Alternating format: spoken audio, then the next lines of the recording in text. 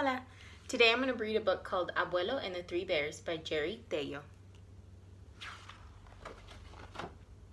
Abuelo and the Three Bears. It was a quiet Sunday. Emilio and his grandfather sat on the front porch. Abuelo, said Emilio, do we have to wait much longer? When will everybody get here?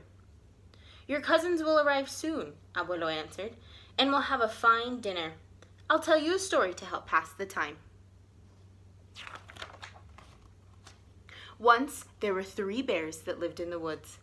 Papa Bear, Mama Bear, and their little Osito. One Sunday morning, Papa Bear woke up as grumpy as ever. Then he smelled something good. Frijoles, he said. Abuelo, you're joking, laughed Emilio. Bears don't like beans. Well, all the bears I know like frijoles, said Abuelo. Papa Bear got up and rushed down to the kitchen. Buenos Dias, said Papa Bear to Mama Bear and Osito. Papa Bear sat at the table and tucked a napkin under his chin. How are the frijoles? Are they ready yet? He asked. Yes, answered Mama Bear, but they're still too hot to eat. I can't wait, said Papa Bear. I'm so hungry I could eat an elephant. Abuelo, said Emilio, bears don't eat elephants. Emilio, answered Abuelo, you must never argue with a hungry bear. Stubborn Papa Bear didn't listen to Mama Bear's warning. Aye, he growled, jumping out of his chair. These beans are too hot. I told you so, said Mama Bear. Why don't we take a walk into town while they cool? All right, grumbled Papa Bear, whose mouth was still burning. So the bears left their breakfast to cool and went out. Just then, in another part of the woods, a girl named Trencitas set out from her house to visit her friend Osito. She was called Trencitas because she had long black braids. Abuelo, Emilio cried out, the girl in the story is called Goldilocks, and she has blonde hair. Goldilocks, Abuelo shrugged. In my story, it was Trencitas with long black braids who came to visit, and she was hungry too. When Trencitas arrived at the Osito's house, she noticed that the door was open, so she stepped inside and followed her nose until she came to the 3 bowls of beans. First, Trencitas tasted some beans from the great big bowl, but they were too hot. Then she tasted some from the medium-sized bowl, but they were too cold. Finally, she tasted some from the little bowl, and they were just right, so she finished them all up. Now, Trencitas decided to sit in the living room and wait for the bears to return. She sat in the great big chair, but it was too hard. She sat in the medium-sized chair, but it was too soft.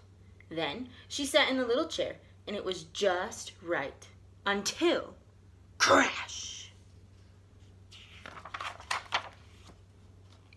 Abuelo, what's Trencitas going to do? Asked Emilio. She broke her friend's chair.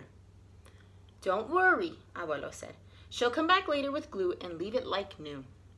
Trencitas was feeling very sleepy. She went upstairs to take a rest. First, she tried the great big bed, but the blanket was scratchy.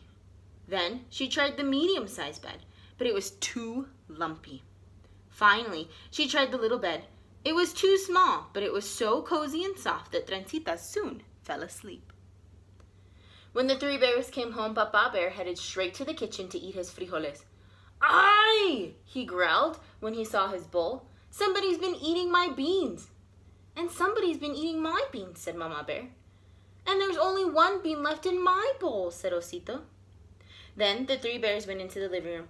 Aye, said Papa Bear when he saw that his chair had been moved. Somebody's been sitting in my chair. And somebody's been sitting in my chair, said Mama Bear. And my chair's all over the place, said Osito. The 3 bears climbed the stairs to check out the bedrooms. Papa Bear went first. Mama Bear and Osito followed behind him. Aye, said Papa Bear when he looked into the bedroom. Somebody's been sleeping in my bed. And somebody's been sleeping in my bed, said Mama Bear. Look who's sleeping in my bed, said Osito.